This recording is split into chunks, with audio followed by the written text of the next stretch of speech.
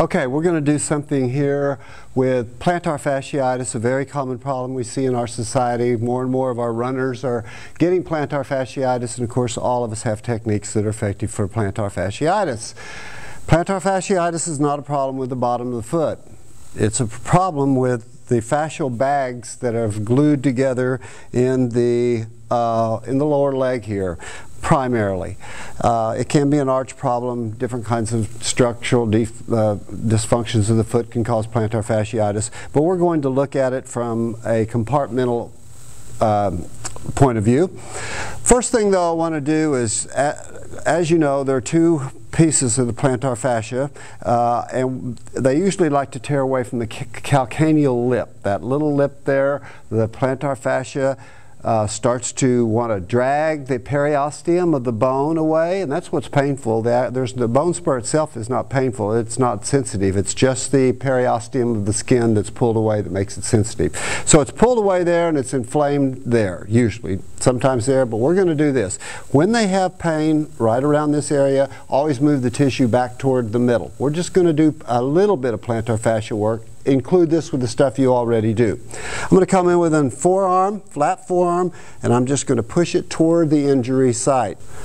Moving it toward the painful site, not jumping up onto that painful area yet.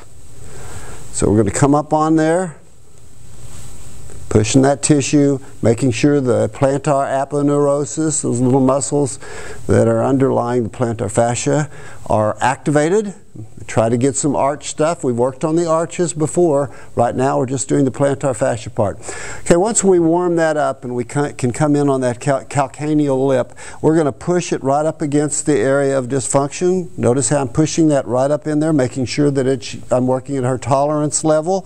So I'm coming in like that, and then I'm just going to rock and roll with the foot like this to do sort of a frictioning against that tendon. So we're just kind of frictioning the little bit of plantar fascia that's pushing away from the calcaneal lip, and then I'm going to go on. I'm going to come down here, and this is a technique that I love, that I think I've invented, but you never think you really invent anything, because about the time you think you say you've invented it, somebody says that they learned it from their PE teacher in the 5th grade or something. So I'm going to grab Michelle's ball of the foot, and I'm going to come in here like this so that I can grab the fascial bags, and I'm going to sling her heel away as I hold on to the fascial bag. So watch what it looks like using my body weight. I'm going to sling this away.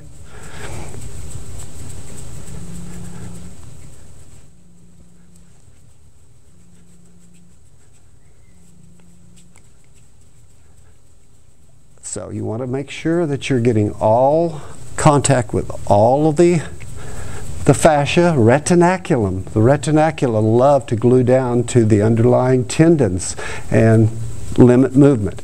Particularly, you want to make sure that this lateral compartment here, tibialis anterior and peroneus longus, is loose, and of course underlying the gastroc-soleus tibialis posterior.